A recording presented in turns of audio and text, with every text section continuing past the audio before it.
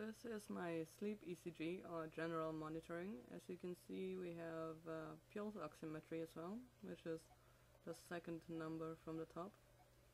It's 98 right now, so quite good saturation as I was still up and putting on the electrodes and everything.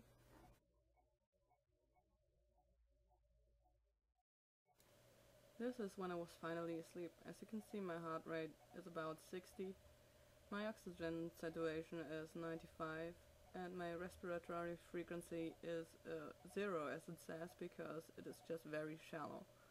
But as the oxygen saturation is still good, that is nothing to worry about.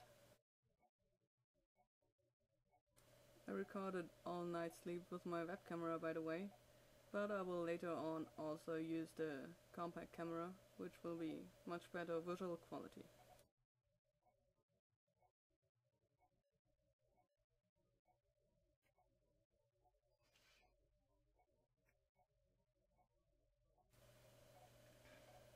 And here you can see that something's going on with my respiratory frequency and heart frequency as well.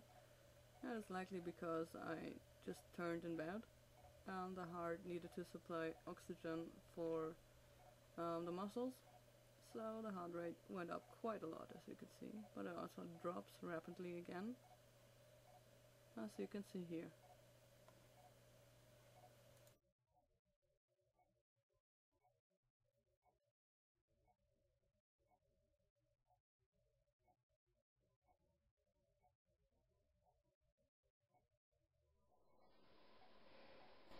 And there I was setting up the digital camera for the recording, and you can see that my heart frequency went up quite a lot again.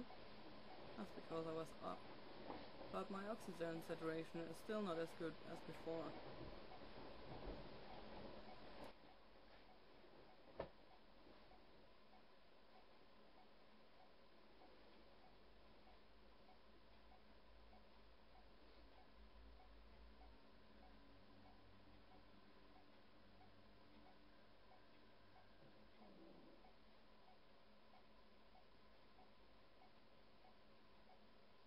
And there I finally managed to lay down, obviously.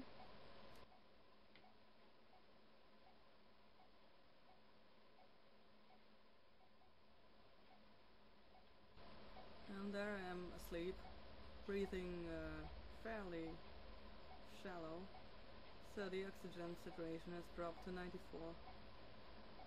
That's not a bad thing, but that's definitely lower than when I am awake.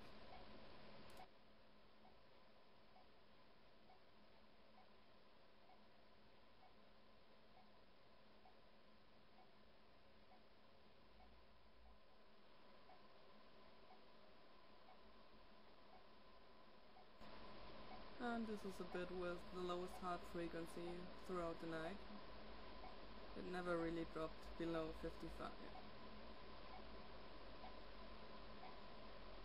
And that concludes the video. I hope you enjoyed it.